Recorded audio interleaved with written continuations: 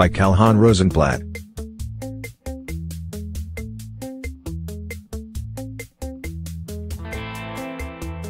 A Milwaukee child has been found dead and wrapped in a blanket on the shoulder of a highway in southern Minnesota after a days-long search, police said during a press conference on Saturday.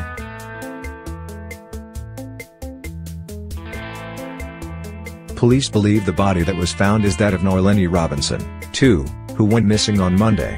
Officials said an autopsy will be performed to ultimately conclude her identity and her manner of death.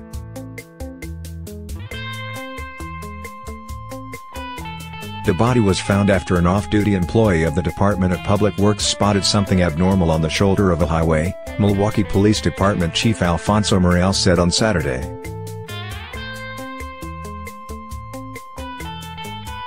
When police arrived, they found the child's body wrapped in a blanket.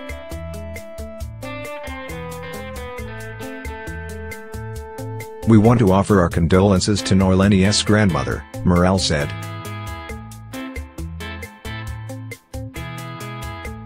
Darius Higgins, Noelani's father, was taken into custody on Wednesday on suspicion of murder charges. Higgins is accused of killing Noelani's mother, Sierra Robinson.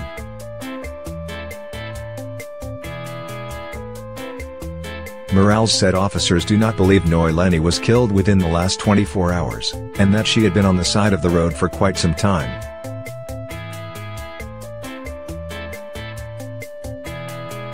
He added that the child's body was in a location consistent with where Higgins was before being arrested. Morales said additional charges against Higgins are pending.